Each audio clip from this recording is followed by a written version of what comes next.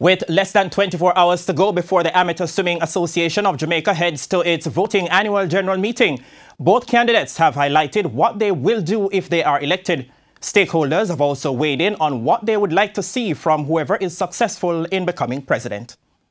Former President Martin Lynn, who will be going up against Handel Lamy for the second time after losing out to him 2 years ago, has insisted that things need to change in swimming and that he has the right team for the job. He detailed what his administration would bring to the table if he is elected as president once again. The first thing I bring is a full-fledged team to benefit the ASAJ. That's the first thing. The second thing I bring is getting back into sponsorships, good books, because in the last 2 years there have been some sponsors that have been disenfranchised with the ASAJ. The third thing is to get back into the facilities. I mean, when I left, I had left certain things in place to improve this facility here to the benefit of Jamaica, and I will again work towards that as well. But Lamy has defended the work done by his administration, saying he has moved the association out of the red. We have become profitable in the last 2 years. That has not happened in probably the last 20 years, where we are in the black. We are always running in the red prior to this.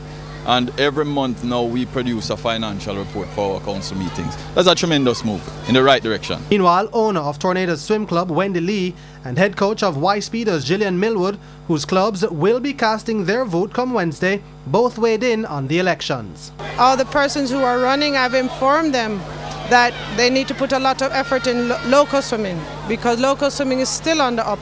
We are still doing really well. We just came back from an overseas competition with 25 athletes and we've performed exceptionally. So whoever is going to win, they must put all their efforts into developing our swimming right here at home. Looking at it from the club standpoint and, you know, from the swimmers' urgency and love of the water, we just want to see a team come out of the AGM. Just a team who is coherent in their message, who is inspiring, who knows the athletes and puts out the effort to reach out to the athletes and the coaches, noting that both the coaches and the athletes are involved in a very special relationship and honoring both sides of that with the support of the parent. Jordan Fort, TVJ Sports.